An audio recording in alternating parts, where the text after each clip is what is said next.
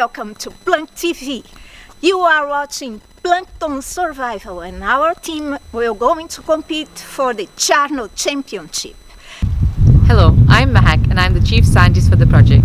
Today we will be competing on the Heatwave Challenge. But before we move on to our task, let's meet our brave participants.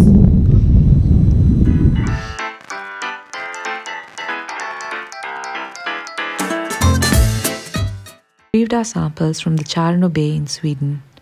To do so, we used a 200 micrometer mesh plankton net. Our samples were filtered and transferred to their respective tanks.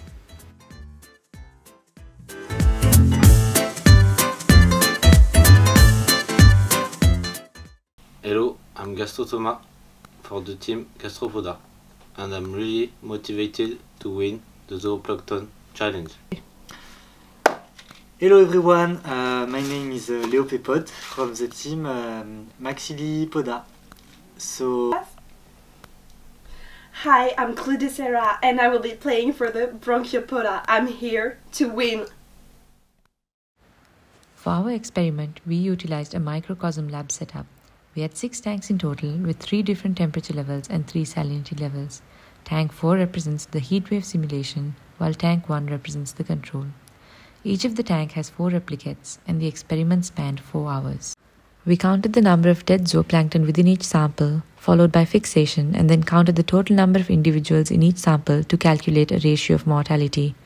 Now let's see our results. For our temperature treatment, we had 2 elevated levels, 24 and 28 degrees Celsius. However, the zooplankton did not show significant mortality. For the next task, we had reduced and elevated salinity. We see that increased salinity had a significant difference on the mortality. However, Gastrothoma seems to have reduced mortality compared to the remaining classes. Finally, we have the heatwave simulation with temperature at 28 and salinity decreased to 17 PSU. Here we see significant increase in mortality for all of the classes. However, once again, Gastrothoma seems to be the least affected.